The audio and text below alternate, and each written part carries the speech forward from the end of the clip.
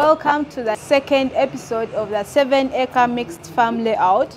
Like I told you in our first episode, we had a lot of facilities or a lot of structural ventures on the same layout. We had poultry, we had the chicken, we had the ducks, we had the turkey. We also talked about 200 goats still on the same piece of land.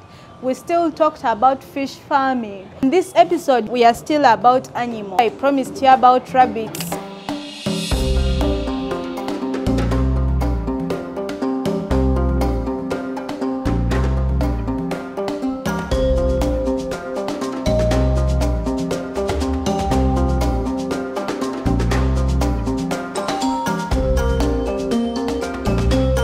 Let me first start with cows, dairy cows. We have 20 dairy cows on this layout. Basically, I'm going to talk about our structure as a designer. We have 20 dairy cows. When you look at our structure, basically, they are the structures we've been showing you. And when you look at our structure of 20 dairy cows, we have the feeding area, or we have the feeding section. You see our feeders, they are there. And we also have partitioning on this feeding area, which helps the cows to feed simultaneously without any conflict within the feeds, because each animal will enter its head within that cubicle and feed within the feeder without any competition.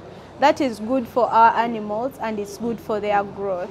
And these cubicles, they are of dimensions that cows can raise or they can lie very well and comfortable. In that manner, we designed also water points. This water point, all these water points, they are in the middle that all animals can easily access the water, that wherever it is or wherever it has been feeding from, it can easily access the water point. Water is essential for animals, like you all know, so water points can't miss in the structure. The other thing we have about the structure is the flooring. If you look at the flooring, it's made of concrete.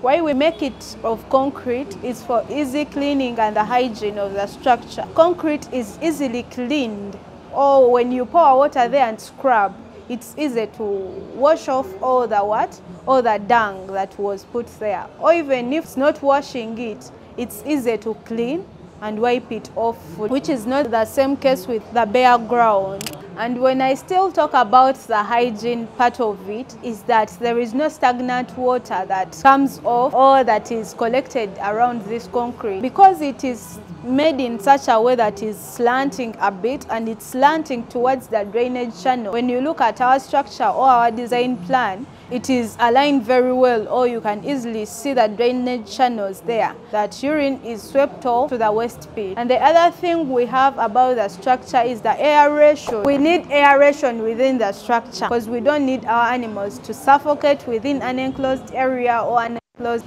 structure. So this thing is good for our animal. We have the exercising area for the animal. In cases of cleaning the structure, you can first put out the animals, you put them out, you're cleaning the area, or in cases of immunization, or in cases of weighing them, this exercising yard can help you out in that. The other thing we have is the calves section, because like I told you, they are dairy cows. They will have calves, so we have the section for calves that goes up to around 8 calves. So the calves too have the feeding area, they have the sleeping area too.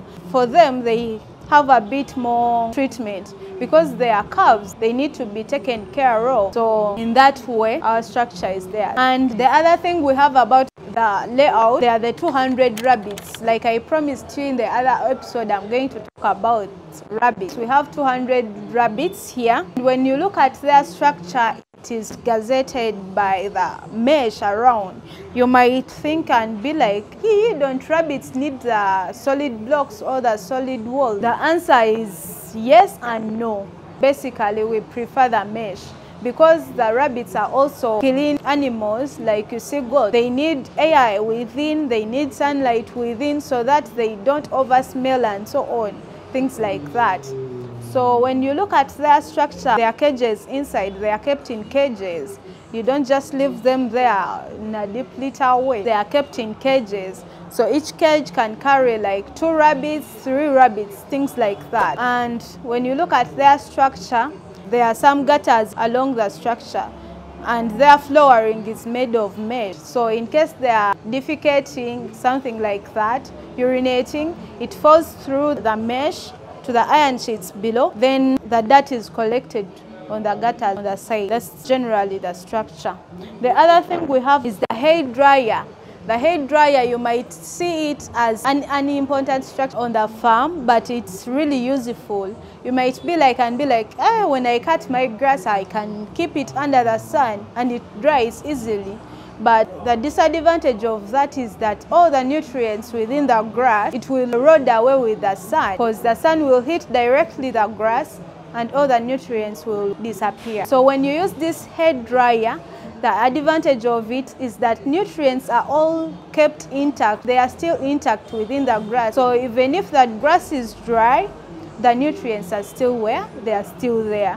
It has a deck where you raise your grass there and they dry very well. The other thing we have about the layout is the staff quarter. You will need workers on the farm to help you in overseeing these animals. So these animals need to be taken care of too. So we have that section where there are staff that will be helping you out, where they will be residing, sleeping, and other things. The other thing we have is the storage facility. This is an essential part on your farm because you can't keep your hose and other machinery, hose wheelbarrows, you can't keep them out. So you'll need a storage unit for that. And this warehouse we have on the farm layout will be storing both the feeds and also the machinery within the farm.